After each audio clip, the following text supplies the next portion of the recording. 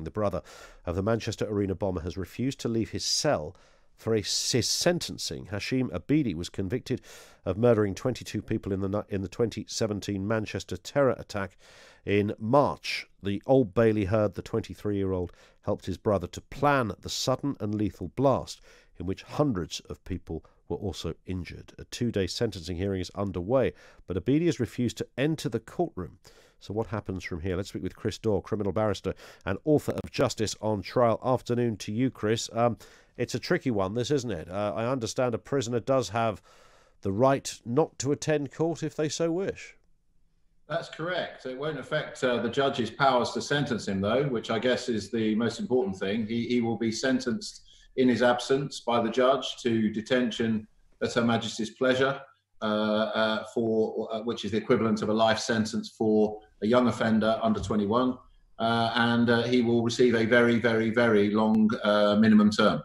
In terms of this business of refusing to attend a courtroom, I mean, does a prisoner have to sign a waiver? Do they have to, if they just sit there and don't sign anything, does that affect the process that is underway at the moment? Because this sentencing They don't have to sign a waiver. Many cases over the years, or say many, a few cases over the years that I've dealt with personally, the client has disappeared, has absconded before sentence. I had one client who disappeared for 5 years and was eventually arrested in India 5 years later. And if someone chooses not to be present for their sentence hearing for whatever reason, the judge just gets on with it and sentences them, and the sentence takes effect as if they were sitting in the courtroom. Does it have an effect on the? I mean, this is a sentencing hearing, and that's I assume just a legal way of describing that. It concludes with the sentencing, but these are all the kind of arguments surrounding it before the numbers are read out from the judge, as it were. So the sentence hearing is really quite straightforward, and most people are probably familiar with it from TV dramas, or they don't always get it right. But basically, the prosecution outlines the prosecution case, although there's been a trial here, so the judge will be well familiar with the facts of the case. There's the opportunity for victims to give their victim impact statements, which I know has been happening in this case. And once the prosecution and the victim impact statements have been considered, then the defence QC has the opportunity to present mitigation on behalf of the defendant, if so instructed. And of course, I don't know whether the defendant in this case has given instructions as to mitigation. But in a case of murder, the sentence is fixed by law, which is detention effectively for life, which means that the defendant will never be released unless they get parole. The question for the judge is to set a minimum term before the defendant can be considered for parole. Now, in the case of an adult offender who's convicted of murder, the judge has the power to set what's called a whole life tariff. In other words, that they will never be released. But for someone who is under 21, that power doesn't exist. So the judge will have to set a number of years as the minimum term. And I predict that will be very, very many years indeed. I'm not going to pick a figure out of thin air, because the judge will decide. But this young man will be well into middle age at the earliest, before he will even be considered for parole. So this is the territory we were in a couple of weeks ago with the murderers or the killers of P.C. Harper. Same issue in law, Chris. It's the 21 rule. But so you get that's a different issue. That was because they were convicted of manslaughter, if you remember. Okay. And so that was a very different issue. The sentence must be life in this case. It has to be. There is no option. And the judge, therefore, only has to decide the minimum term. But you're right, there is a difference for young offenders, which is that the whole life tariff is not available. You can't sentence a teenager to detention for the rest of their natural lives. But you can still put a minimum sentence on there. You have to. The judge has to. So the judge has to do that. And would that... So age wouldn't be a barrier in terms of what the minimum was? It affects the starting point. So for a young offender like this, the starting point for a single count of murder, and here, of course, there are 22 counts of murder, but a single count, the starting point for a young offender is a minimum term of 12 years.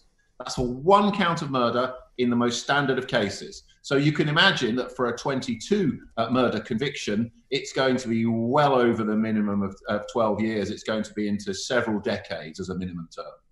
Yeah, so several decades on the way, and it looks at the moment as if this man will not be there to see it happen. Do you think that's right? I think it's up to him. I mean, if someone chooses not to go to their own sentence hearing, then that's up to them, isn't it? And they're you could drag them there, couldn't you? You could, but we don't. You know, that's not the way that we run our country in terms of using physical coercion on people. We detain people by force. We arrest people by force. But ultimately, the process of law is going to take place whether he's there or not. And he's going to get the sentence whether he's there or not. And the only thing that's likely to happen as a result of him absenting himself by choice is that the judge is going to be even less disposed towards him and even less positively disposed in his direction than he would have been if he was sitting in front of him. Do you not think it's quite symbolic, though, to have the person, not quite symbolic and almost correct to have the person face the courtroom, face the judge, face the jury, face the victims' families? Well, the jury may not be there. I don't know if the jury will be there. Okay, let's assume the jury aren't, but the victims' families certainly will be. Well, you know, the defendant could lie on the floor. I mean, the point is that the judicial process is there to pass sentence. It's not he there. can't lie on the floor if he's handcuffed to a wall, can he? Which would be one way of addressing it. Do we really want to go down that route? Yes, we do. We absolutely do, Chris. We want to see someone who's somebody who's murdered 22 people. I think the youngest victim was something like 8 years old. In this barbaric, murderous attack in Manchester, needs to face the music and all that goes with it, and that means the victims being able to look him in the eye as he is sentenced. And if that means dragging him, kicking and screaming, into a courtroom, surely that's progressive and reasonable. It's not, Ian. Come off it. The point that why is it?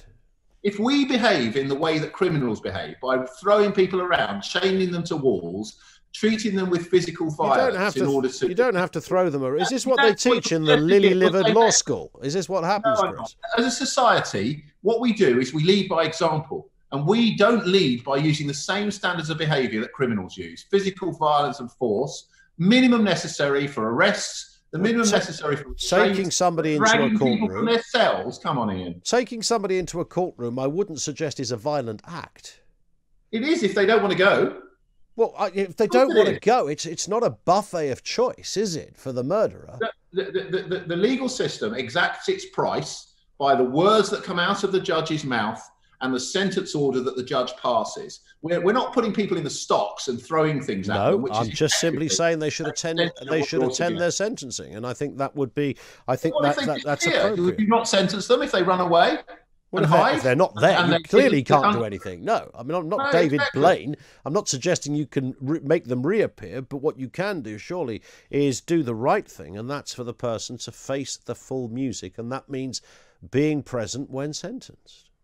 I don't think that's controversial, Chris. All you would create is yet more martyrdom, yet more sympathy from the more extreme elements. They would all have the victim mentality. It's not televised, is it? So no one's going to see it. More young teenage men with wayward ideology to think, yeah, the British state treats us like this, so let's go and commit some crime against the British state. When we show them civilization, when we show them how civilized states and people behave, which is with restraint and calmness, but we impose the correct sentence by due process of law, that's when we lead by example, and that's what we need to do. Chris, always good to talk. Thank you, Chris Daw QC, criminal barrister, author of Justice on Trial. He couldn't be more wrong on the last point. Come on. I mean, getting somebody to face the music, being there in the room. We have a very civilized system. The nature, the process of law that we have in this country, all that goes with it, the prosecution, the defence, the fine arguments, the jury system. We should be incredibly proud of that. I don't think it's controversial or leaning towards criminal behaviour ourselves if we believe the person responsible for 22 murders, many of them children, should be taken into a courtroom to be there, present, in front of the families, while he's sent down for many decades. I would suggest that that is right and proper and appropriate. It's not about a show trial.